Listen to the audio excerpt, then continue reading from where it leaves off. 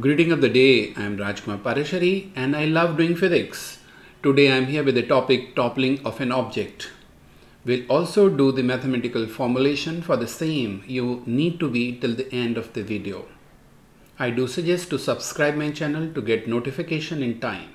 Friends, let us discuss the case of toppling of a cylinder. So whatever argument we develop over here, same argument, same logic will also be applicable irrespective of the shape and size of the object. Over here you see a cylinder of radius r and height h. It is placed on a plane and horizontal surface, a surface which has sufficient friction. If you see carefully, the weight of the object that passes through the base of the cylinder. So this is the base. More accurately, the weight of the cylinder passes through the center of the base. So the object will remain stable forever. It will remain placed the way it is forever until otherwise external force or torques they applied. Now let's switch over to the next case. In this case, as you see, the object, the same cylinder, it has been tilted. See carefully, this is the original initial position of the cylinder. Now it has been tilted a bit. Now the object has been tilted a bit. You'll notice the weight of the object still passes through the base of the cylinder. Is that right? It is still passing through the base of the cylinder, and hence if this object is released, it has to fall back to its initial stage after few oscillations. Now if you want, I can show you this example. Over here is a cylinder. You hold it like this a bit, then release it. Now as you release it, it falls back to its original state. So why this is happening? So, and the reason is very obvious. The vector representing the weight still passes through the base of the cylinder, and that is why if you release it, if you release this cylinder from this position, so it has to fall back to its original state. The mathematics formulation, why this happens, so I'll discuss in a short while. Please wait. Now what do? You tilt this cylinder a bit further. Now as you tilt, you will reach to a situation in which a vector representing the weight of the cylinder is along the line joining the edge of the cylinder to the center of the cylinder. In this case, if you release this cylinder very carefully, then you will notice that the cylinder will stay forever in the absence of external forces. And it's a very critical situation. In this situation, the cylinder is on the verge of toppling. It's also likely it may fall back to its original state. Now next, if the cylinder is further rotated to this situation, you see the weight of the cylinder, the vector that represents weight of the cylinder now no longer passes through the base of the cylinder, and this is the situation. This is the situation when cylinder will topple. It will fall on the ground and will never be able to achieve its original state. So I hope you understand. So under what condition the cylinder or any object that topples, the object topples provided the vector that represents the weight, if extended, does not pass through the base of the object or the cylinder. In this case, then the object will topple. I hope I have made clear under what condition the cylinder will topple. And the same argument is applicable irrespective the shape and size of the object. Now let us now develop mathematical formulation for toppling. So F is the force applied at an height h. So when we apply force at an height h, let's see that what really happens. So this cylinder acquires tendency to slip. Not only acquire tendency to slip, but also it acquires tendency to rotate about this point. Let's say this point to be point A. Now because this acquires tendency to slip, and that is why there should be a frictional force at this point of contact. Is that right?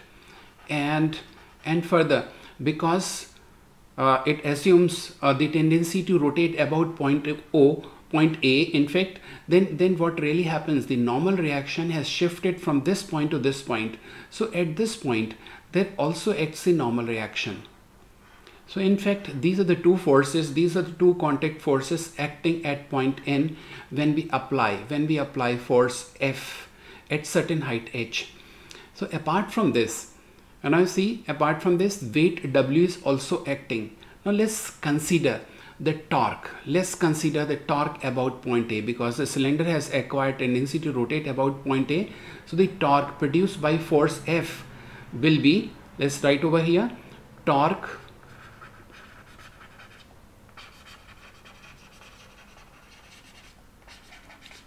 produced by force F, that should be about O, of course, about point A. So this is the point A, and this should be equals to F into H. We are considering torque about point A. So this frictional force and this normal reaction will not contribute to torque. So let's not talk about it. And further, this torque has a tendency to rotate the cylinder in clockwise sense. Now next part, this W has tendency to rotate the cylinder in counterclockwise direction. Is that right? And let's also write the torque produced by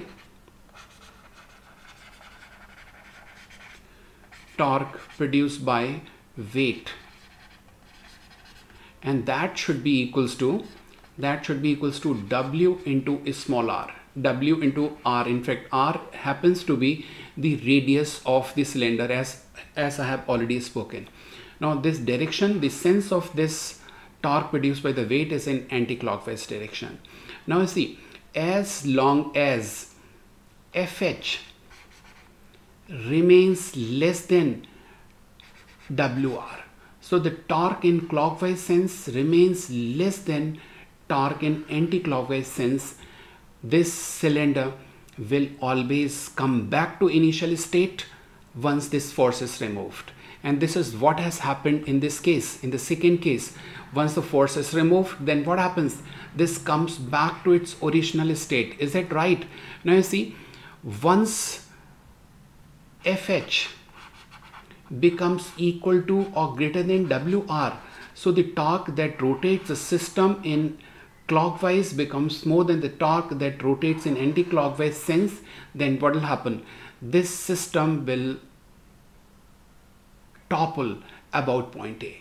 So this becomes the condition for toppling. So the minimum force, if you want to calculate, that should ensure the toppling, that should be given by FH equals to W into R, and this F is F minimum. Is it right? So if you want to calculate the minimum force that should ensure toppling is equals to WR by H. Now you should also understand that this force very much depends upon H.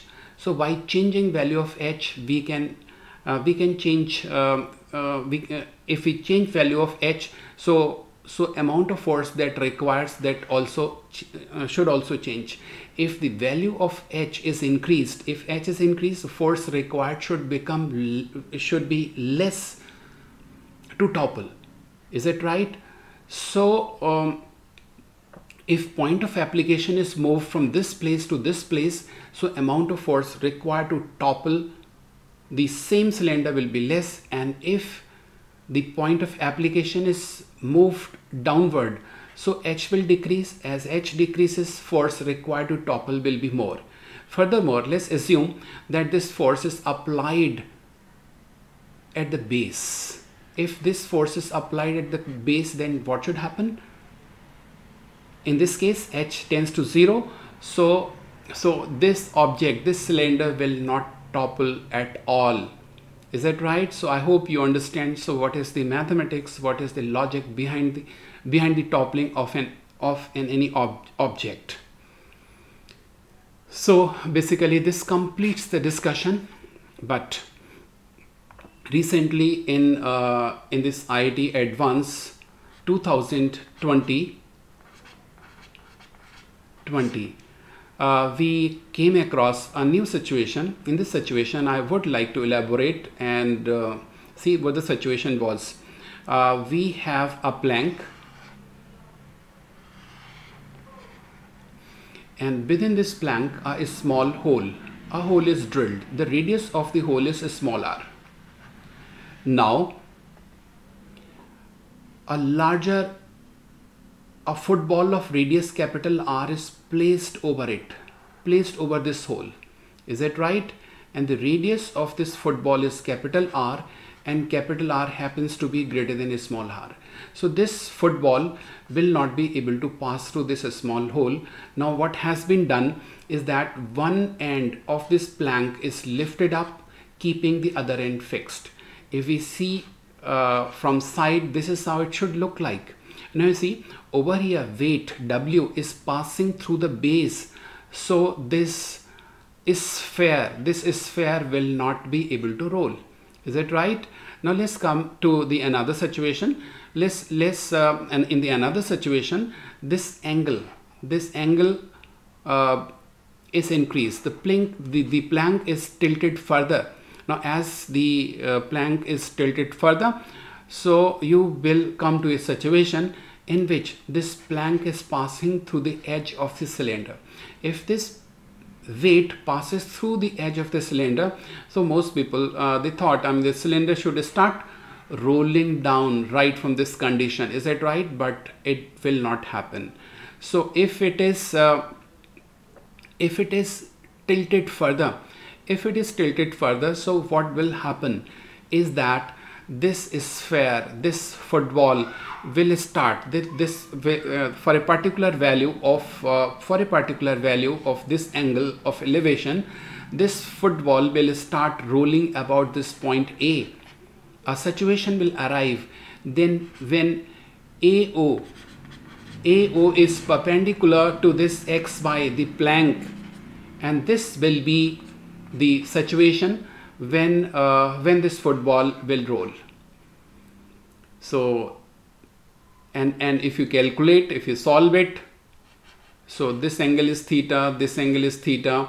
So the condition you will be able to obtain for rolling, sin theta is equals to small r by capital R. Thank you so very much for being throughout the video, and I wish that you should subscribe my channel so that you get notifications in time whenever I come with more and more interesting problems. So thank you so very much once again. God bless you.